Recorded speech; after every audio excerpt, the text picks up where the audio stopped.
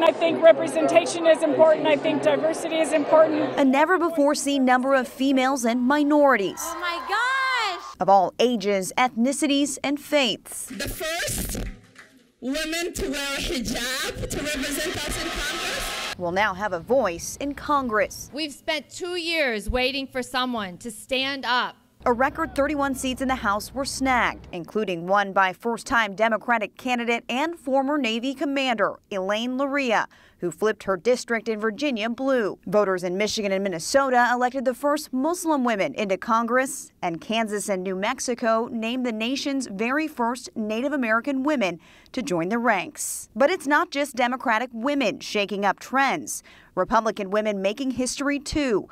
Marsha Blackburn, the first female senator in Tennessee, and Kristi Noem, the first female governor in South Dakota. Rounding out the blue and red hues in the rainbow wave, the governor-elect from Colorado. We don't back down when something is challenging. Jared Polis's voters surged the polls, electing him the first openly gay state leader in the Mile High. I never imagined a world where I would be represented by someone who looks like me. A melting pot of genders and backgrounds, adding to state government and the new House majority. Reporting for The Now, I'm Nicole Vowell.